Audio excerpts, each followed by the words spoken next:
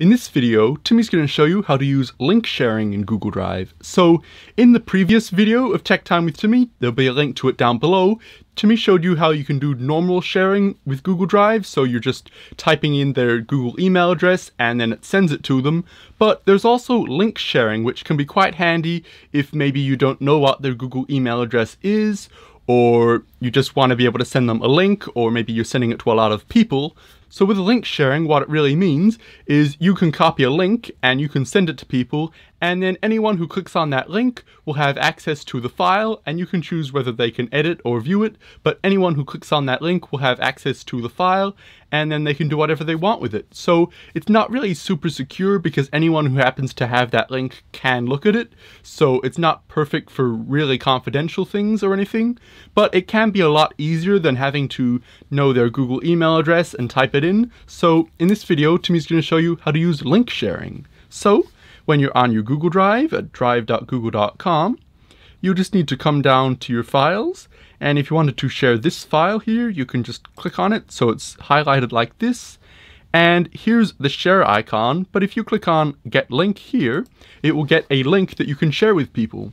So this is the link that you can use to share with people, and if you click on copy link here, it will just copy it for you, but by default it's set to restricted, as you can see here, which means anyone who clicks on that link will not automatically be given access to it. You'll have to share it with them first, and then they'll be able to click on the link and view the file. So that can be handy if maybe you shared their file with them quite a while ago and they're not sure how to access it again. You could just email them this link and then they'll be able to click on it and see the file. But if you want to actually have a shareable link where you can just send this link to anyone and they'll be able to access it, you just need to click on restricted here and change it to anyone with the link, and now anyone who clicks on this link will have access to the file.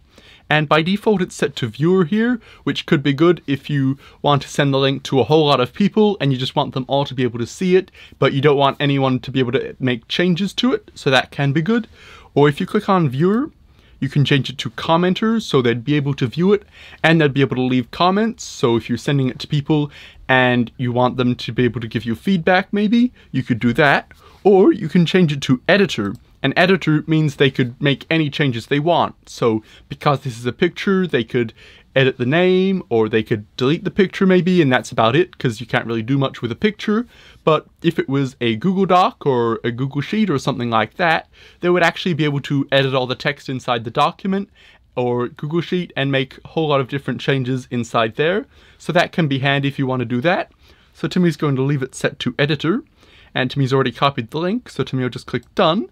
And now you could go over to your emails and you could send it in an email, or you could post it somewhere, and you can just paste the link anywhere. So maybe Timmy will go to Gmail and then click on compose here, and then right click here and click on paste. And now here's the link. So anyone who clicks on this, you could send this email to anyone, and anyone who clicks on it will have access to the file. So that's really cool. And you can also do it from within Google Docs as well, or Google Sheets or Google Slides. So if you were to open up this Google Doc here, you can go up here to the blue share button here and click on that, and it will say loading. And now you'll see down here this get link option. So if you click on copy link, it will copy the link to the Google Doc, but you'll see down here it says restricted, so that means only the people who you shared it with can access it.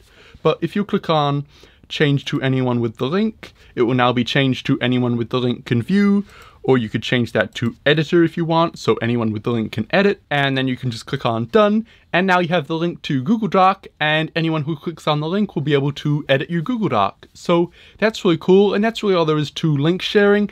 It's not the perfect ideal solution for certain things, but for certain other things where you're maybe conversing via email or you want to share it to heaps of different people, it can be really great to be able to have a shareable link. So that's really cool, and hopefully you found this video helpful.